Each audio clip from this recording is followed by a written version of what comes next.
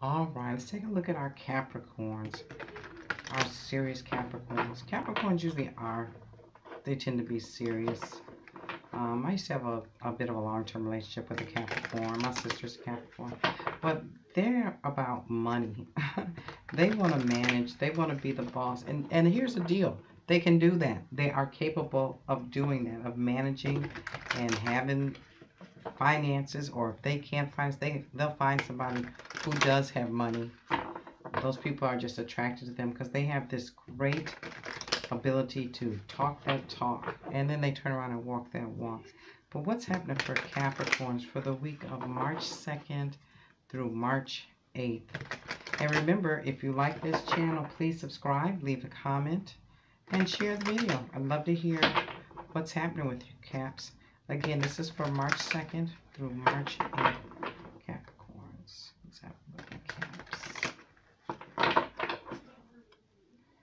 Surround the Capricorns.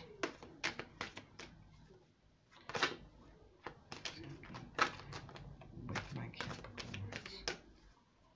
What's happening with my Capricorns?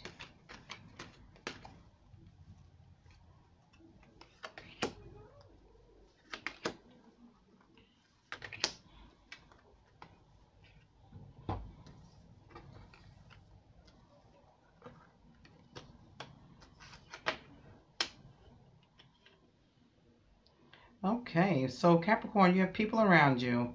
The first person I see is a lady who is maybe lighter hair, grayer hair, um, light brown hair. She is a very thinking woman, emotional woman. She can be very supportive to you regarding anything, whether it be emotional or any business matter. But this woman is here and she is in your corner. And I think that you're going to be talking to her, not necessarily about work, but there is something that you need, or there's some entrepreneurial ship or something that you're coming up with. But this lady is here to listen. She has a very empathetic heart. Come to her from the heart, not so logical, and she'll listen.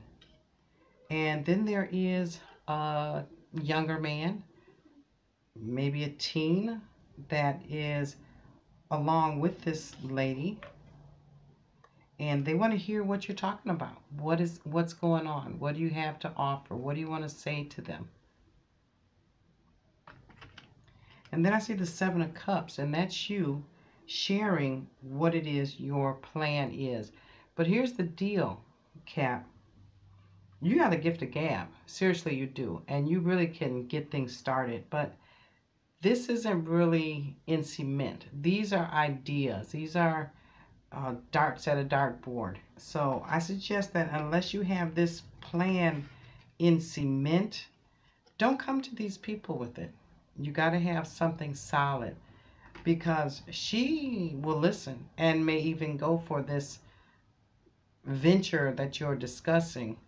But woe and behold, if you get her upset, she's really going to let you have it, and there'll be a whole drama and emotional breakdown, and then this person's going to jump in to defend her. So Cap, I don't know what you're getting into or what you're starting, but it looks like you are trying to start some type of a business, some type of a business venture. And then also, if you are dealing with this person in some type of relationship, they probably have an ex or a son. And I would say to you, come correct, come correct. Let them be honest, be straightforward. Don't present them with any, pipe dreams and any of that because she'll fall for it, he won't, and it's going to be a problem. So be straightforward this week, be honest, be legit. Talk to this lady if you need to, if you want to start something, but have something that you can start, something that is solid. Because if you do, she'll stick by you no matter what this younger person, male or female, thinks. She'll stick by you and defend you to the end. So good luck with that.